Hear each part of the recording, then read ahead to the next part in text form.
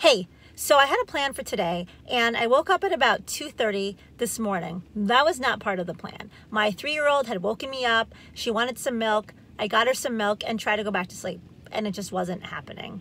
So I thought about what was I going to talk about in today's video. And that all changed. I'm not talking about any of that because of what happened next. So now I'm up. I'm in the kitchen getting my 10-year-old stuff ready for school. I go to the pantry, reach in the back of it to grab something. As my arm is moving forward, this bottle of salad dressing falls to the floor, glass shatters everywhere, and there's now salad dressing all over the floor. And I'm thinking, man, what a day I am having. You ever been there? It is not fun, right?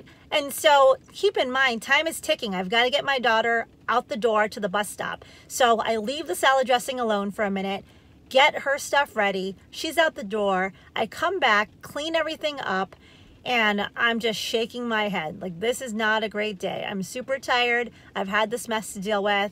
What's going to be next? Well, here's the thing. My day didn't start off how I planned, but that doesn't mean I have to end it on a negative or a bad note. You always have a choice, as I mentioned before.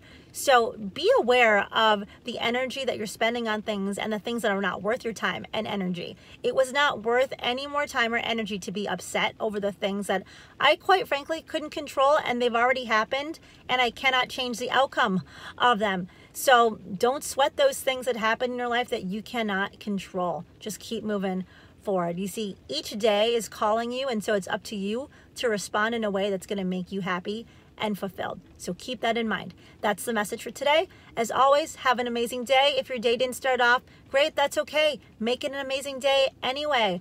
Again, have a fantastic day and keep moving the ball.